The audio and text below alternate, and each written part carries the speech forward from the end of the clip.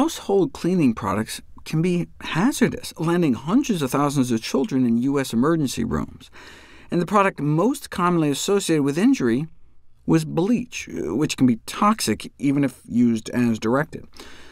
We've known that those with asthma who work with cleaning products day in and day out can suffer adverse respiratory effects, a worsening of symptoms, declining lung function, inflamed airways, but even cleaning workers without asthma can be affected. Even below so-called acceptable exposure levels, cleaners with or without reactive airways can suffer a substantial decrease in lung function. OK, but that's people who clean for a living. Although we've known that occupational use of bleach may have adverse respiratory health effects, but it was unknown whether just common domestic use of bleach in the household may put lungs at risk until now. Bleach use was significantly associated with nearly 5 times the odds of non-allergic adult-onset asthma, as well as ongoing lower respiratory symptoms such as chronic cough.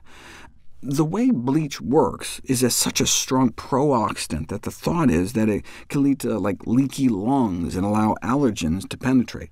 This phenomenon of cleaning product-induced asthma has been known for decades. More than 3/4 of the dozens of population studies looking into it have found increased risk of asthma or nasal inflammation.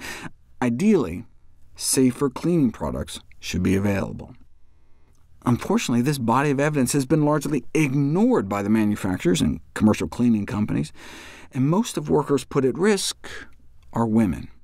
In fact, that may help explain some of the gender differences in asthma. The relatively high frequency of bleach use for home cleaning by women around the world, together with a strong association between bleach use and non-allergic asthma, emphasizes the need for reconsidering the use of bleach for cleaning. There are natural, environmentally friendly cleaning products that may offer a safer alternative.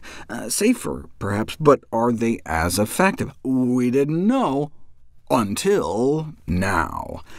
The effectiveness of 3 home products in cleaning and disinfection of Staphylococcus aureus, the bacteria that causes staph infections, and E. coli on home environmental surfaces. The first report ever of the performance of purportedly safer alternatives.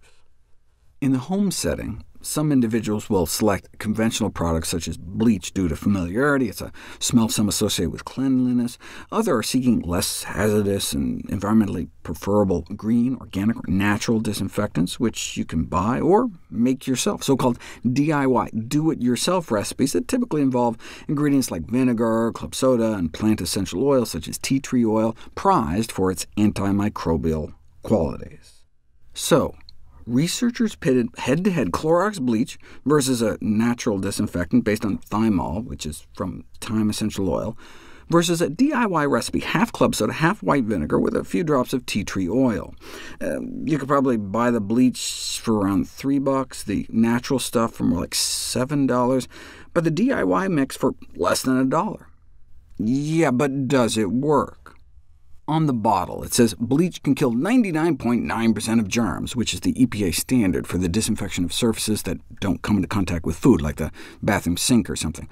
They claim 99% of germs, but when put to the test, the bleach actually killed 99.9999% of germs, completely wiping out the E. coli and staph germs, which even exceeds the EPA standard for food contact surfaces like the kitchen counter. And so did the expensive natural stuff, worked just as well as the bleach. But the club soda vinegar tea tree oil concoction flopped, allowing as many as a few percent of the staph bugs to thrive. Now, maybe they didn't use enough of the tea tree oil, only adding about a drop per cup, but from a performance perspective, the environmentally preferable product is an effective alternative to conventional bleach, and I would say even better, since bleach is well known as a respiratory irritant, and it's corrosive too, and may end up damaging surfaces. What I would find interesting is to test how effective a cheap DIY thyme oil solution would be.